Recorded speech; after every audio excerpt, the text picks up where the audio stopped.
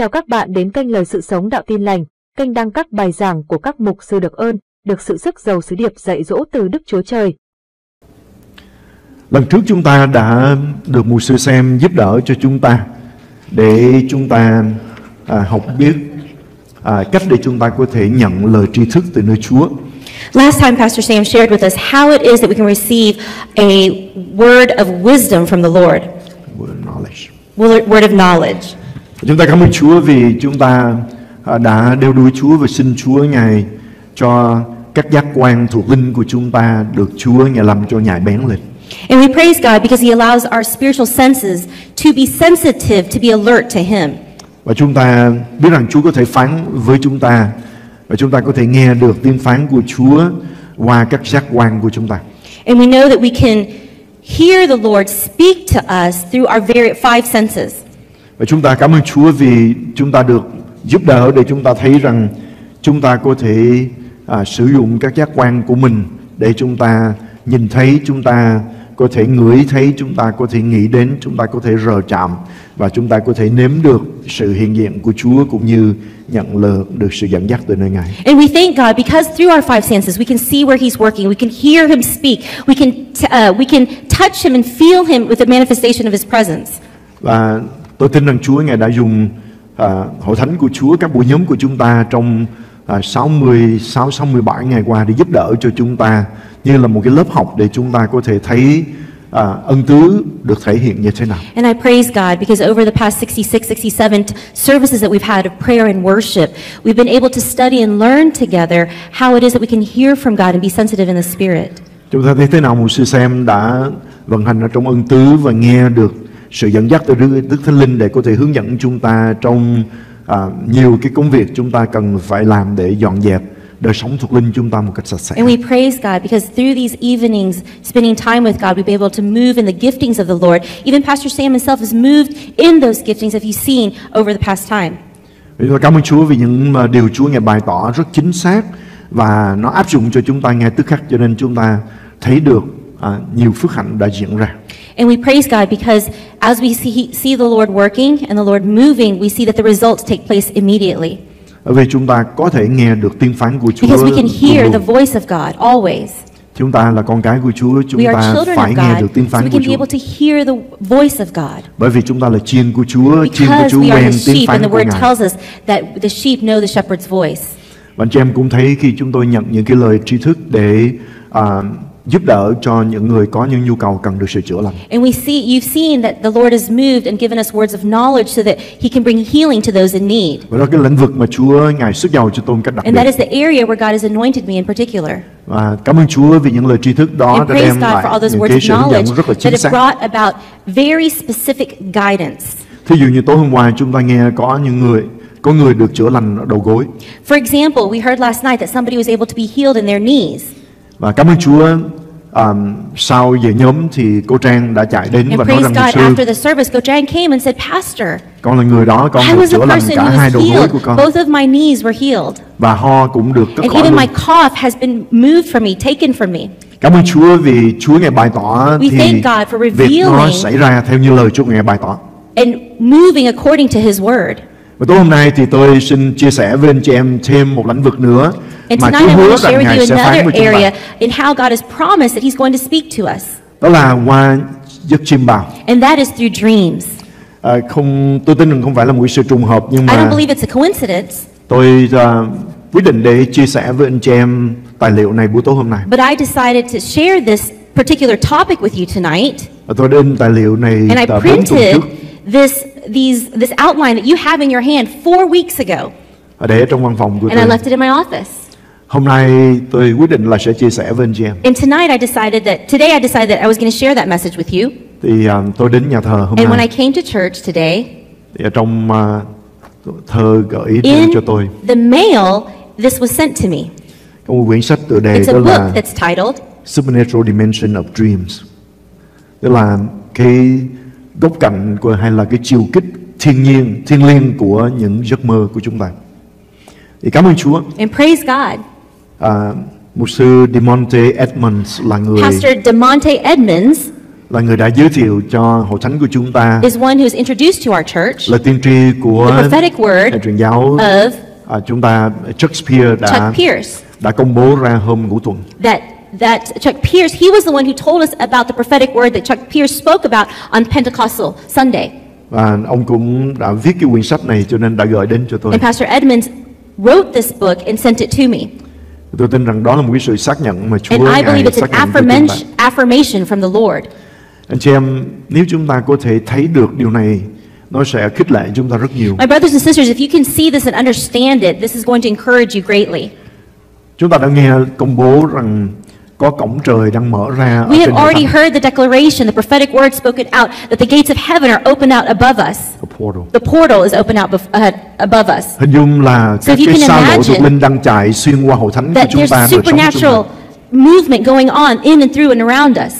Để chúng ta có thể nghe được hết tất cả những lời làm chứng về việc Chúa đang làm ở trong hội thánh. If we could hear all the testimonies what God is doing within the church, thì chúng ta thấy rằng Chúa Ngài đang rất là bận rộn làm việc ở trong hội thánh của then chúng we ta. would understand that God is very busy doing all the things within our church. Ngài làm việc trong những cá nhân. He's working in individual lives. Ngài làm việc ở trong các buổi nhóm. He's also working within our services. Ngài làm việc một cách lớn lao khi Chúa Ngài điều động nhiều vấn đề mà chúng ta có thể kinh nghiệm được trong lúc này. As He's moving about in many of the areas that allow us to experience moments like this.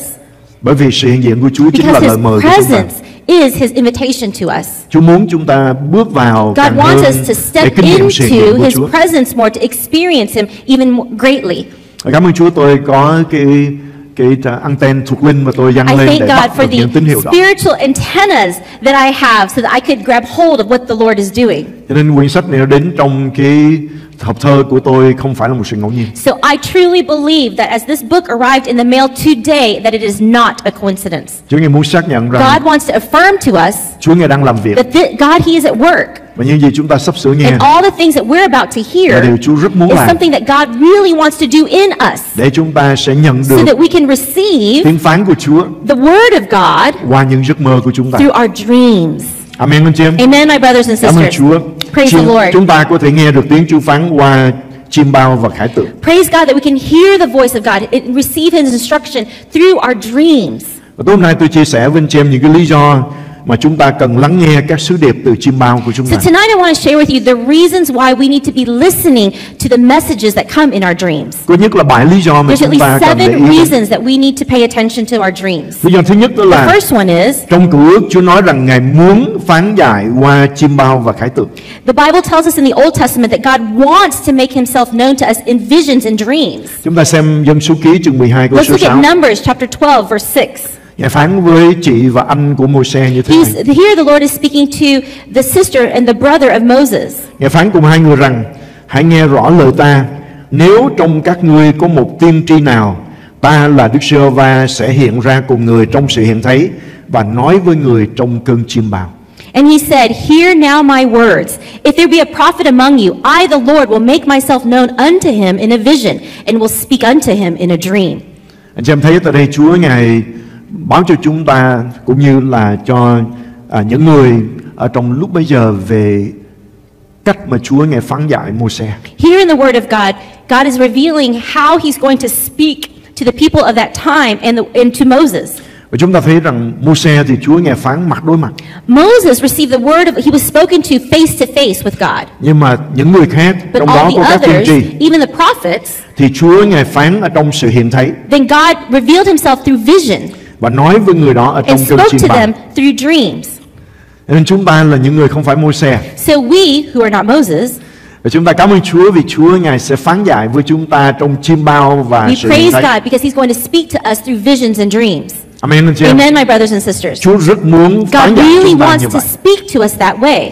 Và phần thứ hai chúng ta cần để ý đến chiêm bao của chúng ta, đó là trong Cựu Ước Chúa nói rằng Ngài đã phán dạy qua chiêm bao và khải tượng. In the second reason why we should listen to our dreams is it says that God has already spoken. Trong sách Ôsê chương 12 câu 10 lời của We Chúa see it chép in như thế này: Hosea 12:10. ta cũng đã phán cho các kẻ tiên tri, đã thêm nhiều sự hiện thấy và đã cậy chức vụ của các kẻ tiên tri mà dùng thí dụ. I have also spoken by the prophets, and I have multiplied visions, used similitudes by the ministry of the prophets. Chúng ta thấy ở tại đây Chúa Ngài đã hứa rằng và Ngài muốn phán dạy qua chiêm bao và sự hiện thấy. Rồi sách OC thì cho chúng ta thấy rằng Chúa Ngài đã từng phán dạy như vậy cho các tiên tri. So we see that God desires to speak to the prophets, to speak to His children through visions and through dreams. And here we see that God has done that already. He wants to do it today. Tôi không biết anh chị em có thấy điều này hay là thắc mắc điều này trong đời sống của mình không? My brothers and sisters, have you ever questioned this in your lives? Đó là làm sao để các tiên tri có thể được Chúa Ngài hướng dẫn để họ viết xuống những cái lời tiên tri hết sức là lạ lùng như And vậy. that is, how did God speak to the prophets so that they could write down these mysteries of heaven for us? Khi Kinh Thánh nói rằng Chúa phán với tiên tri của Chúa bảo họ phải When làm the việc Bible này tells việc us kia, that He spoke to the prophets to do this and do that, có bao giờ chúng ta thắc mắc là do we ever wonder, Chúa phán với họ bằng cách nào không? how did God speak to the prophets? Đây lời của Chúa cho chúng ta Here thấy the ít nhất Word là of có God hai tells cách. us there's two ways. Đó là Chúa phán với họ trong chiêm bao, One is through dreams, Chúa phán với họ trong sự hiện thấy. the second is through visions. Và dĩ nhiên Chúa có thể And of dùng nhiều course, cách khác để God Ngài can có use thể hướng many dẫn. ways to speak to His people. Nhưng mà dường như đây là hai But cách it chính seems mà as Chúa though Ngài these are phán the với two các tiên tri. major ways that God speaks to His prophets. Nên rất là quan trọng So để it's chúng very ta important để ý đến that we chiêm pay bao khải attention tượng to của our chúng ta. dreams and the visions that God gives us. Đối với chúng ta là những người trong Tân Ước thì Chúa Ngài nói rằng Ngài sẽ phán dạy qua chiêm bao và khải tượng. So for those of us that are now in the New Testament times, the Bible tells us that He will communicate through dreams and visions. Trong Công vụ chương 2 câu số 17, In Acts 2:17 it says, Đức Chúa Trời phán: trong những ngày sau rốt ta sẽ đổ thần ta khắp trên mọi xác thịt. Con trai và con gái các ngươi đều sẽ nói lời tiên tri. Bọn trẻ sẽ thấy điềm lạ và các người già cả sẽ có chiêm bao. And it shall come to pass in the last days, says God, that I will pour out of my spirit on all flesh. Your sons and your daughters shall prophesy. Your young men shall see visions. Your old men shall dream dreams. Như vậy chúng ta thấy rằng So here khi we Chúa see Ngài đổ that when thần của God is Ngài going to pour out His Spirit, thì Ngài sẽ phán với chúng then ta. He's going to speak to Ngài us, sẽ hướng dẫn and chúng He's ta. going to guide us and lead Và us. một trong những điều And Ngài one of phán the với chúng ways ta that He's going to speak to us, đó là những người trẻ thì họ sẽ ở trong sự hiện thấy we hay là khải see tượng. that the young people are going to be in visions. They shall see visions. Và đối với người lớn thì chúng ta And thấy the đó là older qua people, chiêm bao. that they're going to receive dreams.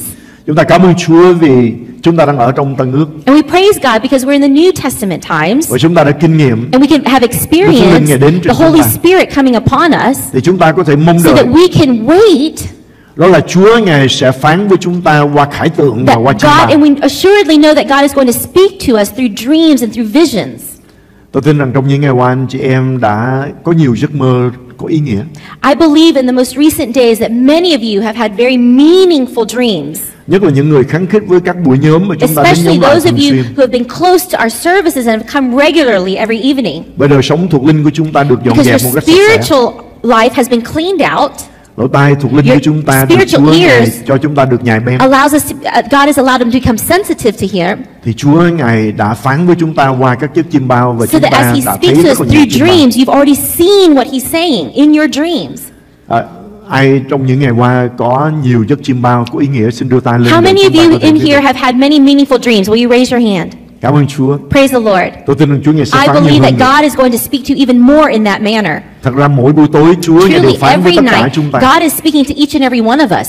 Nhưng vấn đề là bởi But the vì issue is, chúng ta không chịu để ý. because we're not paying attention. Và mục tiêu của bài dạy buổi tối hôm nay And so I want to tell you that the goal of tonight's message is đó là để chúng ta có thể nhạy bén I với want to tiếng phán của encourage Chúa you to qua be chiêm bao. sensitive, to be alert to His speaking through your dreams and visions. Bởi vì Chúa Ngài rất muốn phán Because với God chúng ta truly wants to speak to each and every one of và Ngài us. muốn phán với chúng ta qua chiêm bao And và He khải wants to tượng. speak to us through visions and dreams. Và lời của Chúa And nói His rằng Ngài Word đã tells phán rồi us that với He các tiên has tri như vậy. already spoken to the prophets this way. Và Tân Ước hứa rằng The Ngài sẽ New phán dạy Testament chúng says ta. that He will speak to us in this manner. Và phần lý do thứ tư đó là Chúa The Ngài nói fourth rằng reason Ngài that we sẽ should chỉ listen dạy to chúng our ta qua dreams các chiêm bao. is that God declares that He will counsel us through our dreams. Chúng ta xem Thi Thiên 16 câu Let's số look 7. at Psalm 16:7.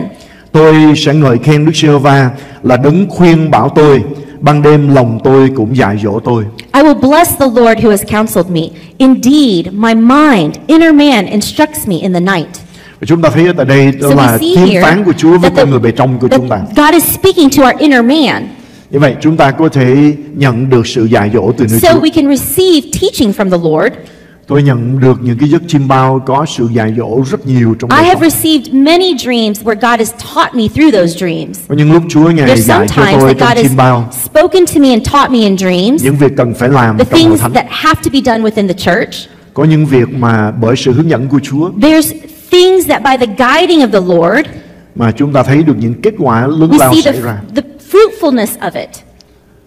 Một trong những cái thí dụ đây One chúng of ta the có thể examples thấy that I want to reveal to you đó là tôi được một cái giấc mơ về việc phải đến Malaysia để mở mang công việc Chúa ở tại đó cho những người So I đi received qua a đó để lao dream động. with instructions that told me to expand the kingdom ministry of God in Malaysia. Và cảm ơn Chúa khi tôi And đáp praise lời. God that when I responded to that guidance, Cùng một lúc Chúa cũng cho at that same time, cô God Thúy có một allowed cái for chim bao Cô như vậy. Thúy to have the same dream. Cô Thúy có một cái chim bao là tôi ẵm những đứa con And Cô Thúy had a dream nhỏ và giao that cho I cô để was chăm sóc. holding many babies and giving them to her for her to nurture. Và cô đặt câu hỏi với tôi And rằng điều she này có asked nghĩa gì me, mục sư? what does this mean, Pastor? Tôi nói rằng And I tôi said sẽ sinh nở nhiều đứa con that thuộc I'm linh. going to be birthing many spiritual children. Chúng tôi sẽ giảng tin lành We're của going to Chúa. preach the gospel of Các em God. sẽ được cứu The kids, the people there in Malaysia will be saved. và cô sẽ qua bên đó And để you chăm are sóc going chúng to nó. go over there to minister, disciple them. Và cô Thúy đã vâng lời And Cô Thúy obeyed. She accepted that guidance from the Lord. và cô đã dành gần 12 năm And ở tại she Malaysia. gave 12 years of her life in Malaysia. Và Chúa ngài giúp đỡ để qua mùa vụ này. And God helped that through this ministry, Và chúng ta đã thấy hơn 30.000 we saw em over đã tin Chúa 30,000 young people come to the Lord. Praise trên God. 20.000 And em over đã tiếp làm báp-têm nước. 20,000 children young people have received water baptism. và họ bây giờ trở về Việt Nam And hầu so việc now they've Chúa. returned back to Vietnam serving God. Trong số đó có rất nhiều đã And trở nên mục within sư. those numbers, many of them have become pastors. Kết quả của những gì Chúa dạy dỗ trong The chiêm bao, result of the things that God teaches us in our dreams, có những sứ điệp mà chúng tôi there's many được Chúa ngài messages dạy qua that chiêm God bao. teaches me through the dreams. Và khi tôi thức dậy tôi And when I viết wake xuống, up, I write them down. và đó là những sứ điệp tốt And nhất để that có thể chia is sẻ. some of the greatest messages that have been preached from this pulpit. Chúng ta đi tiếp để chúng So ta let's thấy continue phước on hạnh. so we can see the many other blessings that come Lý through do thứ dreams. năm, The fifth reason, thay vì các chiêm bao định điều bất hạnh, các chiêm bao kêu gọi chúng ta đến với sự thay đổi để chúng ta không bị nguy hiểm. rather than our dreams being fatalistic, dreams are calling us to change so we will not perish. Job chương 33 câu 14 đến Let's look 18 in chứ. Job 33, 14 through 18. Vì Đức Chúa Trời phán một lần hoặc hai lần, nhưng người ta không để ý đến. For God may speak in one way or in another, yet man does not perceive it. Ngài phán trong chiêm bao, trong dị tượng ban đêm, lúc người ta ngủ mê, nằm ngủ trên giường của mình. In a dream, in a vision of the night, when deep sleep falls upon men while slumbering on their beds. Câu 16, bây giờ Ngài mở lỗ tai loài người, niêm phong lời giáo huấn mà Ngài dạy cho họ.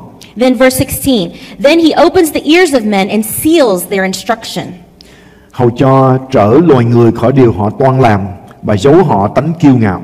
in order to turn man from his deed and conceal pride from man. Cứu linh hồn họ khỏi cái huyệt và mạng sống họ khỏi bị gươm giết. He keeps back his soul from the pit and his life from perishing by the sword. Câu Kinh Thánh này cho chúng ta This thấy Bible verse shows us Đức Chúa Trời Ngài that phán với loài God người của chúng speaks ta. to men. Ngài phán một lần, He hai lần. speaks one time, two times, Nhưng mà vì chúng ta bận rộn, but chúng ta because không we're so nghe. busy, we can't hear. Hay là đời sống của chúng Or it ta, could be that our lives, chúng ta không chịu để ý đến tiếng phán của Chúa. we're not paying attention to God's word speaking to us. Thì Chúa Ngài có một cái cách khác. So he has another way. Đó là Ngài chờ chúng ta And ngủ. that is that he waits for us to go to sleep. Lúc đó chúng ta không Then, có bận rộn We're để not so chúng ta busy, lướt right? Facebook. We're not looking at Facebook in our sleep. Chúng ta không có xem TV. We're not watching TV. Chúng ta không mở nhạc ồn We're ào. not listening to loud music in our sleep. Chúa Ngài đến và Ngài So he thăm comes viếng at chúng ta that trong time giấc and he ngủ. visits us in our dreams, in our sleeping time. Ngài mở lỗ tai chúng He ta ra. opens up our ears Rồi Ngài niêm phong lời của Ngài and he vào puts trong his lòng word, his của chúng ta. instruction, he seals it into our heart. Như vậy chiêm bao rất là quan trọng, phải không? So this tells us that dreams are so very important. Đây là cách của Đức Chúa This Trời is the way that God để đảm bảo rằng chúng ta phải nghe cho được. makes sure that we can hear him speaking. Amen. Amen? Cảm ơn Chúa. Praise the Lord. Khi chúng ta tìm kiếm sự hiện diện của That Chúa when trong we're những ngày seeking qua, the presence of God over the past few weeks, Chúa Ngài dạy chúng ta God để has chúng taught ta us how ban ngày cũng có thể nghe được that tiếng phán của during Chúa. the day we can hear him speaking, Và nếu chúng ta ban ngày chúng ta chịu lắng nghe thì and Chúa if Ngài during phán the với chúng ta. day we are paying attention and being alert and listening for his voice, Mà trong trường hợp chúng ta but cứng lòng, just in chúng ta không chịu case nghe, we're not listening during the day, Chúa biết có điều nguy hiểm sắp xảy ra cho chúng And ta. God knows that something dangerous is about to happen. Ngài biết cái quyết định của chúng He ta knows sắp that sửa your làm, decision that you're about to make, nó sẽ đem chúng ta đến chỗ it's chết. going to bring you to a place of spiritual death. Thì tối Chúa So at Ngài đến night, Ngài thăm viếng He'll chúng come and ta. He'll visit you. Ngài giúp đỡ cho chúng He'll ta, help you để giúp đỡ cho chúng ta tránh khỏi những điều chúng so ta that we còn can làm, avoid all of those bad decisions that we're about to make. và giấu chúng ta khỏi cái And tánh He kiêu ngạo. hides us. He conceals us from even our own pride. Anh chị em, có những điều chúng ta toan định làm, There's so many things, my brothers and sisters, that we have already determined or decided to do. nhưng mà cảm ơn Chúa But nhờ praise những giấc chiêm bao, God, because of certain dreams, và khi chúng ta thức dậy, when we wake up, chúng ta đã thay đổi ý của we chúng ta. change our mind, right? Nhờ như vậy mà chúng ta Because ngày of hôm nay that, còn sống. today we're still living. Amen. Amen? Mặc dù chúng ta không biết rằng Chúa đã phán với chúng ta trong giấc ngủ, Even though we may not realize that God is speaking to us in our dreams, nhưng mà chúng ta hiểu được theo lời but của we Chúa ở đây. understand the word of God speaking to us here, Đó là and that is cái lý do mà chúng ta thức dậy sau một buổi tối, sau một giấc ngủ. the reason why we may wake up after a good night's sleep, Là chúng ta đổi ý, chúng ta and we không muốn change thực our hiện điều mà mind, chúng and ta we're đã not định ngày going hôm to trước. do the thing that we decided we were going to do yesterday. Lý do là bởi vì Chúa Ngài phán với chúng ta trong The chiêm bao, reason is because God has spoken to us in our dreams, theo như lời của Chúa tại đây. according to the word of God. Nhưng mà qua tài liệu này tôi sẽ giúp đỡ cho anh chị em But through this message, through this teaching, I want to help you, brothers and để sisters, chúng ta có thể so that nhận you và can biết những receive giấc chiêm and bao đó, know what all your dreams mean. để chúng ta có thể thức dậy và So that chúng when you ta wake làm up, theo điều Chúa you Ngài can dạy dỗ do chúng ta. according to what God has taught you in your dreams. Bên chị em câu số 18 rất So là quan let's trọng, look at verse 18 because it's very important. để cứu linh hồn của họ khỏi It cái says nguyệt He keeps back His soul from the pit và mạng sống khỏi bị gươm giết. and His life from perishing by the sword. Có những quyết định của chúng ta là những There's some quyết of the định nguy hiểm. decisions that we're about to make that are very dangerous. Mà cảm ơn Chúa, Chúa Ngài thăm viếng chúng ta trong giấc But ngủ praise God that He visits us in our sleep để Ngài dạy chúng ta, so that He can teach us. và chúng ta khi thức dậy, And so when we wake up, chúng ta thay đổi cái quyết định của we mình, can change our mind, change our decision, thay đổi đường lối của to mình, change the way that we're about to act. mà nhờ đó mạng sống chúng ta được cứu. And because of that, our life is saved. In the New Living Testament, just want to clarify, verse 18, it says, He protects them from the grave, from crossing over the river of death. Dạ. Như vậy chúng ta thấy So we see những cái giấc chiêm bao that rất là these quan trọng, dreams are so important. và chúng ta cũng có thể cầu nguyện điều này cho những người thân thương của And we chúng ta. can pray these things for our loved ones. Đó là họ có một quyết định rất nguy hiểm. That is, they're about to make a very bad decision, dangerous to them. Chúng ta cầu xin Chúa, We can pray and ask God, bởi vì ban ngày Ngài phán because rồi during họ the không nghe. day, God is obviously speaking to them and they're not listening. Vì lời Chúa nói rằng Ngài phán một lần, hai lần, But the nhưng mà Word người of ta God không tells để us ý He đến. speaks once, He'll speak twice, and if people aren't paying attention, Chúng ta xin Chúa thăm viếng họ vào we ban đêm. can ask God to go and visit them at night in their dreams. Lúc đó họ không có chạy đi đâu, không có And tránh at đâu that được. time, they can't run anywhere, they're not busy doing stuff, they're just sleeping. Nằm yên một chỗ, They're staying in one place, Chúa có thể đến and và Ngài God can niêm phong come. ý của Ngài vào trong tấm lòng của And He họ. can plant the seed, His decision, His mind, the way He thinks, His will in their heart. Tôi đã từng cầu nguyện với những người cha, những người mẹ lời cầu nguyện này. I have prayed with mothers and fathers this kind of prayer.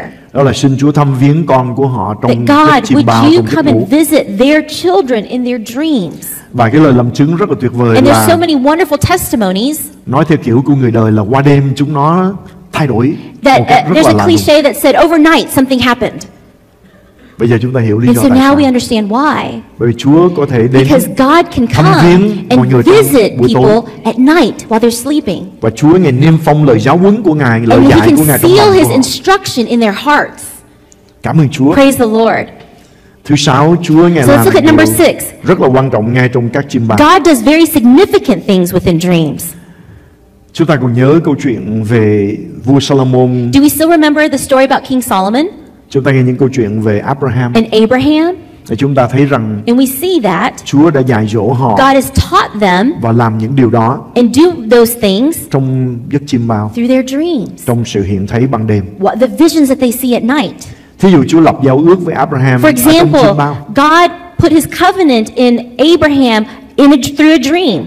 Anh chị em, một cái giao ước lớn lao mà Chúa Ngài ký với Abraham đó, Chúa ký trong lúc Can ông you đang ở believe, trong my chiêm brothers bao. and sisters, a covenant? A covenant is a very big and serious thing, and God came to Abram in the night to do this. Sáng thế ký chương Let's look at 15 Genesis 15, câu 12 đến 13. và câu verse 18. 12 and 13 and verse 18. Và khi mặt trời vừa lặn thì Abraham ngủ mê, này một cơn kinh hãi tối tăm nhập vào mình người. Đức Giê-hô-va phán cùng Abraham rằng, phải biết rằng dòng dõi ngươi sẽ ngủ trong một xứ chẳng thuộc về chúng nó, làm tối muội cho dân xứ đó, và họ sẽ bị hà hiếp 400 năm. In the New Living Testament says, as the sun was going down, Abram fell into a deep sleep, and a terrifying darkness came down over him. Then the Lord said to Abram, you can be sure that your descendants will be strangers in a foreign land, where they will be oppressed as slaves for 400 years. Let's look at verse 18. So the Lord made a covenant with Abram that day and said, I have given this land to your descendants all the way from the border of Egypt to the great Euphrates River. Dạ, câu 18 đó, ngày sorry. đó Đức Giê-hô-va lập giao ước cùng Abraham mà phán rằng, ta cho dòng dõi ngươi xứ này từ sông Ai-Cập đến sông lớn kia, tức là sông Euphrates. Chúng ta để ý câu 18, ngày đó Đức Giê-hô-va lập giao ước cùng Abraham ngay trong cơn chiêm bao. So let's pay attention here. Look carefully at verse 18. It says the Lord made a covenant with Abram that day in his dreams.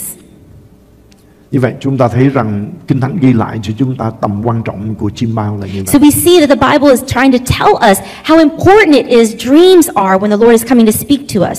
Ở đây trong chiêm bao và sự hiện thấy, Here in a dream and in a vision, Chúa bày tỏ cho Abraham God một số revealed điều. to Abram many things. Đó là dòng dõi của ông That sẽ is ở that một his cái xứ descendants will mà be in a không thuộc về land họ. that is not belonging to them. They're going to be in a foreign land, Họ làm tôi mồi cho and they're xứ going to đó. be slaves for 400 years. Họ bị hà hiếp They're going to be oppressed trong vòng 400 năm. 400 years. Và việc đó đã thật sự xảy ra. And we saw that happened. Như vậy chúng ta thấy giấc mơ và sự hiện thấy nó là một cái của báo, nó là một cái rương đầy những cái của báo mà chúng ta có thể nhận và hưởng được phước hạnh ở trong ơn của Chúa. It's a chest. So as we can see, dreams and visions, it's like a chest filled with the mysteries of the heart of God, words spoken by him, instructions. Và chúng ta cũng có thể để ý đến điều này khi chúng ta nhìn về lịch sử của nhân And loại. we can pay attention to this as we look through the history of man. Chúng ta thấy khi ở tại Âu Châu có We see người that in Europe that there were people bắt đầu để ý và phát minh ra điện. that they were beginning to find electricity, Thì discover electricity. ở tại Bắc Mỹ That này here in cũng cùng một lúc đó America, như even vậy. at the same time, Rồi tại Á Châu của chúng ta cũng có and then người in bắt đầu để ý Asia, đến. somebody else was doing it too. Như vậy thì So phải here có we see that there một had sự to be giúp đỡ từ trên cao. one source instructing these three different nations. Nhiều cái phát minh chúng ta thấy rằng Many inventions cả we've thế giới người seen ta bắt đầu để ý đến. That the globe has begun to pay attention to Tôi tin rằng worldwide. do Chúa Ngài mặc khải, Ngài I believe ban it's phước cho because nhân loại của God chúng ta. provided revelation to mankind. Và Chúa Ngài có quyền để làm And công he việc đó. has that ability. Và là con cái của Chúa And as children of God, thì Chúa hứa rằng Ngài có thể bày tỏ ra cho chúng God ta. promised that he can reveal these things to you. Có bao nhiêu người trong chúng ta tại đây muốn được sự khôn ngoan? How many people here want wisdom from the Lord? Ok, Chúa có thể ban chúng ta God can give that to you ngay trong giấc ngủ. in your dream. Bây giờ chúng ta xem câu chuyện So tiếp let's look at the next story. ở trong sách các vua thứ nhất In chương 3 Kings 1, câu 5, chapter 3, câu 9, câu 12 và verse câu 15. 5, 9, and 15. 20. 5, 9, 12, and 15. Chúng ta để ý đến tại đây các câu kinh thánh này. Let's look at these verses. Tại Gabaon lúc ban đêm, Đức Giê-hô-va hiện đến cùng Salomon trong cơn chiêm bao và phán với người rằng: hãy xin điều gì ngươi muốn ta ban cho ngươi. In Gibeon, the Lord appeared to Solomon in a dream by night, and God said, ask what I shall give thee. Câu số 9. Vậy xin ban cho kẻ tôi tớ Chúa tấm lòng khôn sáng để đoán xét dân sự Ngài và phân biệt điều lành và điều dữ, vì ai có thể đoán xét dân rất lớn này của Chúa. Verse 9, give therefore thy servant an understanding heart to judge thy people, that I may discern between good and bad. For who is able to judge this, thy so great a people? Câu số 12. Này ta đã làm theo lời cầu xin của ngươi, ban cho ngươi tấm lòng khôn ngoan thông sáng đến đổi trước ngươi chẳng có ai bằng và sau ngươi cũng sẽ chẳng có ai ngang. Behold, I have done according to thy words. Lo, I have given thee a wise and an understanding heart, so that there was none like thee before thee, neither after thee shall any arise like unto thee. Bây giờ Solomon thức dậy, thấy là một điềm chiêm bao. And Solomon awoke, and behold, it was a dream. Anh chị em có thấy cả một cái vấn đề lớn lao như vậy diễn ra trong giấc chiêm bao? Can you believe that something so great happened in a dream? Đó, Chúa đến với Solomon trong That giấc is, chiêm God bao. came to Solomon through a dream, Và Chúa bảo ông trong giấc and He chiêm bao: told him in that dream, con ước mơ điều gì? what is it that you may ask? Muốn ta làm cho? What would you like me to do? Trong giấc chiêm bao, In a dream, Solomon trả lời Chúa: Solomon responded to God saying, xin cho con sự khôn ngoan. would you give me wisdom? Và cũng trong chiêm bao, And in that dream, Chúa ngài ban cho điều Solomon xin. God gave Solomon exactly what he asked.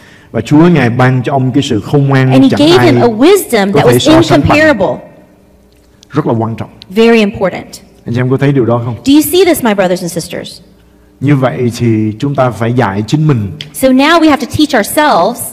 Đó là chúng ta phải đáp ứng lại với Chúa như thế nào khi Chúa We have hiện to ra với chúng teach ta trong ourselves chiêm bao.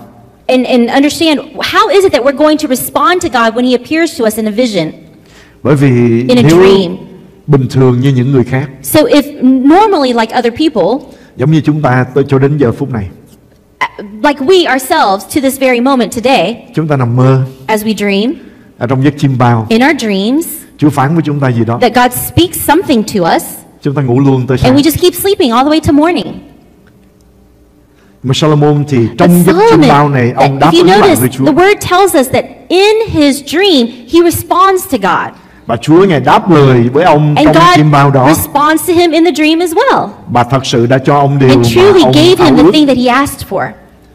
Và khi ông thức dậy, And when Solomon woke up, bây giờ Solomon thức dậy và thấy là một điềm chiêm bao. in verse 15, the New Living Testament, then Solomon woke up and realized it had been a dream. Tôi tin rằng Chúa ngài đã yêu thương và ban cho chúng ta rất nhiều giấc chiêm bao. I believe that God loves us and has given us so many dreams. Và những giấc chiêm bao, những sự mặc khải đó của Chúa đã And the bị lãng quên. revelation that comes in those dreams, sometimes they are forgotten. No, Oh, they're not forgotten. Very we important. lost it. We lost not. it because we not pay attention. Okay. Chúng ta không để ý đến cho nên We're giấc not paying chiêm bao đó attention, so nó those dreams are lost. đã bị chúng ta quên đi. We forget them. Đáng lý chúng ta có thể nhận được nhiều sự khôn ngoan dẫn dắt từ nơi Chúa lâu rồi. Truly, we're supposed to receive much wisdom and much guidance from the Lord. Cho nên tối hôm nay tôi So tonight, khuyến khích anh chị em I làm một encourage số you, my việc. brothers and sisters, to do a few things. Đây là kinh nghiệm cá nhân This is my own personal và chúng tôi experience, đã thấy xảy ra một And I cách rất là tốt đẹp. and I see great results come from it. Cho nên tôi khuyến khích anh chị em làm những việc này. So I encourage you to do these things. Vì chúng ta để ý lại, chúng ta sẽ thấy rằng có những đêm chúng ta ngủ, chúng ta biết rằng mình đã thấy một cái điềm chiêm bao rất là ý nghĩa. So there are times that when you wake from your dream, you realize that dream had a lot of meaning to it. Nhưng mà bây giờ mình thức dậy mình quên But hầu when hết you rồi. wake up, you remember a lot, you forget a lot of the parts of the dream. Tại sao? Why is that?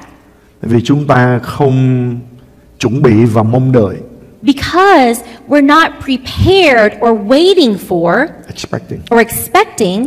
Cho nên chúng ta ngủ luôn. So as we sleep, we just sleep. Đáng lý ra ngay cái giấc chiêm bao khi chúng ta nhận được, Really, what should happen is right when we receive that dream, chúng ta thức dậy, we wake up, chúng ta ghi xuống hết tất we cả write những it chiêm bao down, đó. everything that you can remember from the dream immediately. Bởi vì khi chúng ta chìm vào trong Because giấc ngủ sâu when we're in deep REM sleep, thì chúng ta sẽ nhận được những chiêm bao này. you can receive these dreams. Mà nếu chúng ta tiếp tục chúng ta ngủ luôn But if you continue to sleep through it, thì chúng ta khi thức dậy then when you wake up, chúng ta sẽ quên hầu hết. you'll forget the majority of your dream. Mặc dù con người tâm linh của chúng ta Even biết though your spiritual man knows, đó là tối hôm qua chúng ta last đã night được một cái giấc you chiêm had a bao great rất là ý dream nghĩa. from the Lord, very meaningful. Có nhiều khi Chúa ngài phán với chúng ta để giúp cho chúng ta tránh được những cái điều nguy hiểm. There's many times that God speaks to us in our dreams so that we can avoid dangerous things. Nhưng vì chúng ta không có sự But chuẩn bị because we're not prepared, và chúng ta không có nhắc nhở chính mình rằng and we Chúa có don't thể phán remind trong giấc chiêm bao, ourselves that God can speak to us in our dreams, cho nên mặc dù Chúa ngài bày tỏ, then even though God reveals these things to us, ngài có đem những cái lời cảnh cáo He đến cho brings chúng those ta. warnings to us. Nhưng mà vì chúng ta But không chịu ghi chép because xuống, we don't write it down, cho nên chúng ta đã trải qua nhiều cái sự khó khăn không then we cần thiết. go through a lot of challenges that were really unnecessary. Cho nên đây là một số điều tôi đề nghị So với here are chúng a few things that I want to suggest to you. ta. Điều thứ nhất là The chúng first ta thing is phải nhắc that nhở you're going to chính say mình. to yourself, Tôi tin rằng các chiêm bao có chứa đựng các sứ điệp giá trị từ nơi Chúa. I believe dreams contain a valid message. Làm việc này sẽ giúp cho tâm linh của chúng ta nghiêm túc hơn để And this sẵn is sàng going to nhận allow những your sứ điệp từ Chúa. spiritual man or your heart to take it more seriously and be ready to hear what the Lord wants to tell you. Và chúng ta cho phép phần You're tâm linh của giving chúng ta đánh your thức chúng ta spiritual dậy. man permission to wake you up after your dream. Bởi vì chúng ta tuyên bố và Because chúng you've ta already mong declared đợi. it and you are expecting it, Tâm linh của chúng ta sẽ your làm chính điều đó. spiritual man will do that for you. Bởi vì nếu chúng ta không thức dậy trong Because vòng if you 5 phút don't awaken within the next 5 minutes of your dream, thì chúng ta you're not không going thể to nhớ nó remember được. it.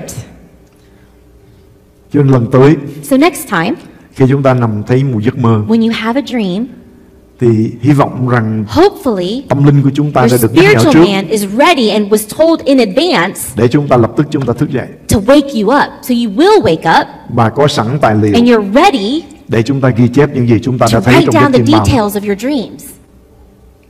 Được không chị em? Okay, my brothers and sisters? Nếu trong giấc chiêm bao mà So Chúa if in a ban cho dream that God gives Abraham you, một cái gives giao ước Abram lớn lao như a vậy, covenant, ban cho Solomon and sự gives khôn ngoan lớn Solomon như vậy, wisdom, thì như vậy rằng đây là một cái kho báu mà nhiều người trong chúng ta chưa biết để chúng ta mở ra và đón nhận. then this is a treasure chest that so many of us have not known all this time to open up and receive. Cảm ơn Chúa, Chúa Praise the hứa Lord that God promises trong những ngày cứu rốt that này, in these end times, khi Ngài đổ thân that của when Ngài He trên mọi pours out loài His xác thịt, Spirit upon all mankind, việc này sẽ xảy that ra this is going to happen. và sẽ xảy ra lớn lao And it's trong going những to ngày sắp happen đến. greatly in the days to come.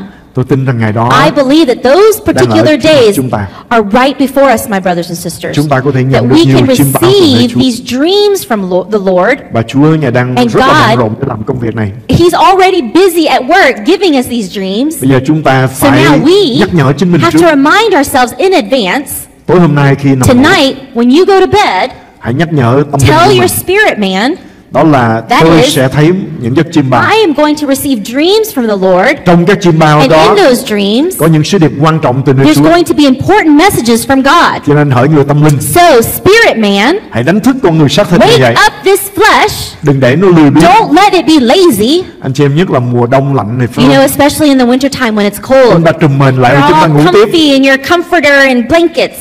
Sáng mà chúng ta And in còn the đứng morning thêm you nữa, wake huống up chi and là you- giữa đêm. So in the morning you keep hitting the snooze button, right? Not to mention at night when you have a dream, you're certainly not waking up. Nhưng khi chúng ta hiểu được But cái when giá you trị quan trọng understand the value of the dreams và from biết God, một trong hai cách quan trọng mà Chúa phán với các tiên tri And và recognize những người khác that there không were- phải là Mô-se. two ways that God spoke to the prophets and people that were not Moses, Thì chúng ta thấy rằng Chúa then Ngài you'll phán với chúng ta understand that trong God is chiêm bao và speaking trong to khải you tượng. in dreams and in visions. Cho nên hãy nhắc nhở So chính mình, remind yourself, bởi vì khi chúng ta ngủ đó because when you sleep, thì con người xác thịt chúng ta ngủ, your flesh is sleeping.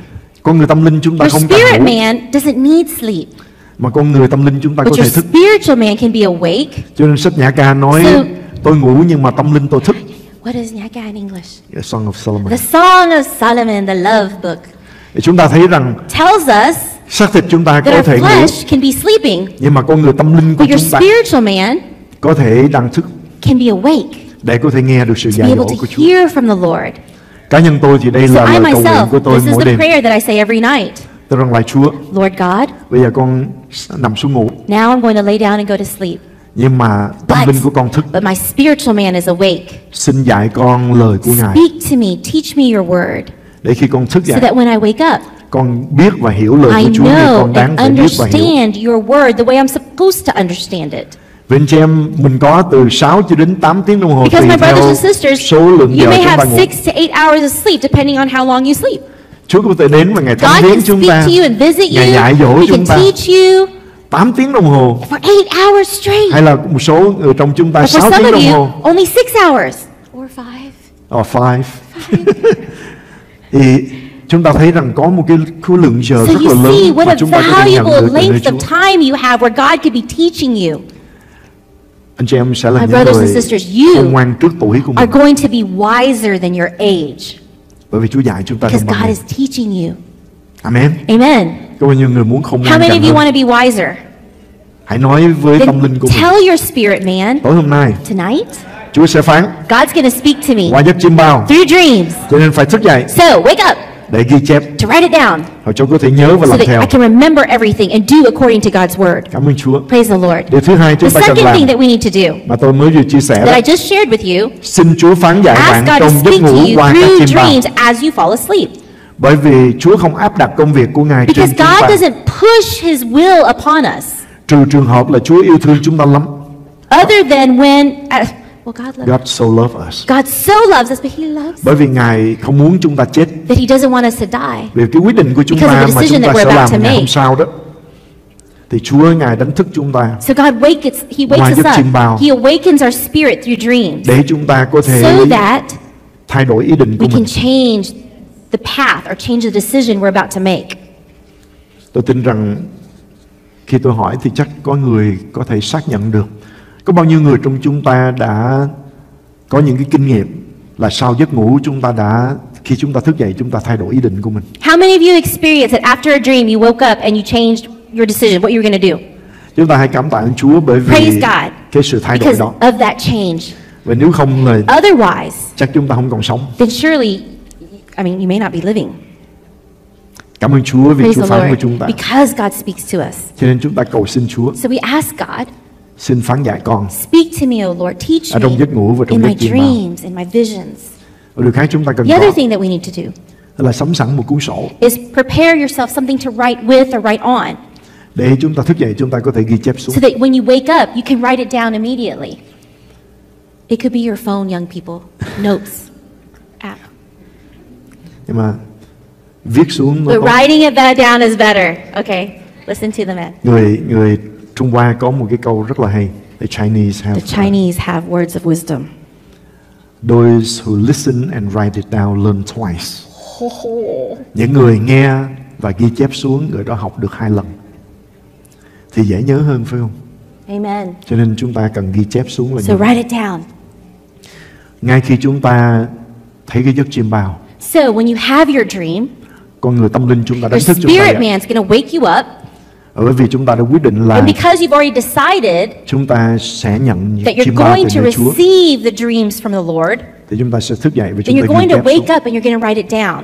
Tôi tin rằng đời sống của anh chị em trong những ngày sắp đến And I sẽ believe có that nhiều phước your hạnh lớn lao. lives in the coming days are going to be so blessed.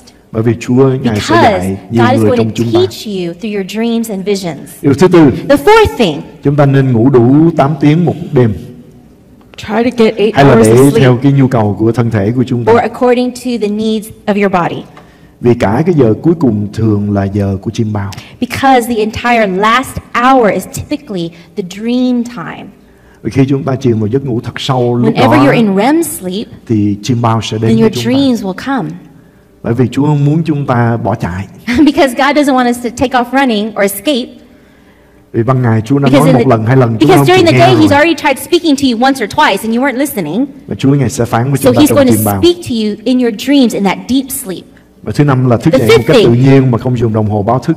I want to encourage you to awaken naturally without the use of an alarm clock. Vì đồng hồ báo thức làm tan mất cái khả năng nhớ Because giấc chiêm bao của alarms, chúng ta. they shatter that dream recall, the ability to remember dreams. Nhất là những cái chi tiết của giấc mơ vào mà And all those details in the dreams, nó sẽ rơi vào lãng quên nếu chúng ta they drift off into oblivion bị đánh thức thình lình như vậy. because of those quick awakenings. Như vậy thì khi chúng ta cần phải có đồng hồ báo thức để chúng ta đi làm, So if you have to have an alarm clock to wake you up to go to work, thì chúng ta biết rằng chúng ta có thể đánh mất cái and phước you hạnh know đáng nhớ. that you could lose the blessing of remembering all the details of your dream. Nhưng mà chúng ta có thể ngủ đầy đủ vào ở trong những But ngày if cuối you tuần, sleep enough throughout the week and weekend, and weekend, để chúng ta có thể dễ dàng để nhớ So những that cái you can- giấc mơ để chúng ta, những cái giấc chiêm bao you để can chúng ta wake có up thể ghi chép naturally and xuống. remember all the details of your dreams to write them down.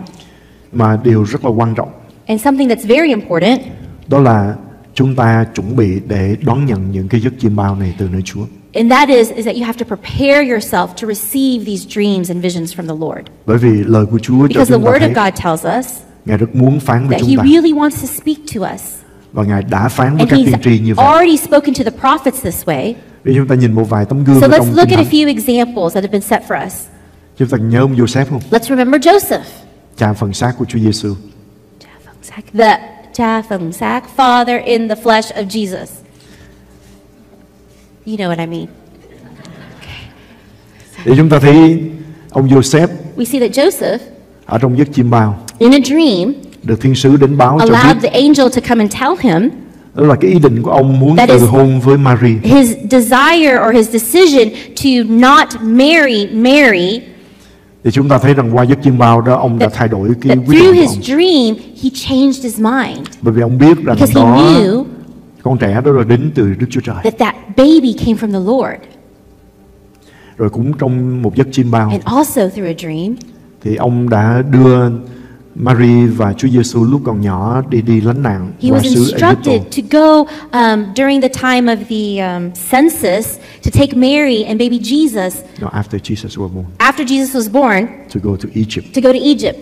Thì chúng ta thấy rằng những giấc chiêm bao này rất là quan So trọng. we see that dreams are very important. Giấc mơ là giấc chiêm bao của vua Nebuchadnezzar When we trong see Cựu the Ước. dream of Nebuchadnezzar, Thì chúng ta thấy rằng ông đã thấy được một cái he was able to see dòng lịch sử rất là dài a very long period of time qua cái tượng mà vua from the Nebuchadnezzar đã thấy. statue that was in his dream. Nó là biểu tượng của nhiều đế quốc, It was symbolic of many different nations. Emperors. Thì chúng ta thấy rằng đã trải qua một cái thời gian rất là dài. So we see that his dream was trying to describe a very long period of history or time. Chúa Ngài đã cho ông thấy cái giấc mơ đó. And God allowed him to see this dream Và cái phần cuối là the nó ending of chưa it được ứng nghiệm trên thời điểm của chúng is ta. that it has not come to pass during our time. Cái bằng chân mà có giữa The đất sét feet và thép và of sắt clay and iron, thì chưa được ứng nghiệm. it hasn't happened yet. Và có thể đang And chuẩn bị it's để ứng very nghiệm. possible that it's on its way to come to pass. Vì có 10 quốc gia Because there are 10 nations là hình ảnh của that are sắt the và thép. image of clay and iron, The iron and steel. the iron and steel, Thì chúng ta thấy thuộc về khối Âu Châu. and we see that it's related to or refers to Europe. Nhưng mà về phần đất sét But in the portion talking about clay, thì chúng ta thấy rằng có thể là 10 cái quốc gia của Ả Rập. that it's very possibly describing the 10 different nations of the Arabic nations. Chúng ta thấy khối Âu Châu đã được We thành lập. see that the European Europe Union Europe Union has already been established. Nhưng mà phần của bên phía của khối Ả Rập But chưa when we được talk xây about dựng. the Arabic nations, it hasn't formed yet. Nhưng mà có thể cuộc chiến ở tại Israel But we hiện see tại, that the war that's taking place in Israel, nó có chiều hướng để khối Ả Rập that it có thể has a tập trung direction vào. where the Arabic nations can begin to unionize. Thì lúc bây giờ hai bằng chân And mà then those Nebuchadnezzar two đã thấy feet that's in the dream of Nebuchadnezzar, lẫn lộn giữa sắt và đất sét, the war or the difference between clay and iron, the mixing of the clay and iron, thì chúng ta thấy rằng đang chuẩn bị ứng nghiệm trước mắt chúng ta. we see it happening right before our eyes.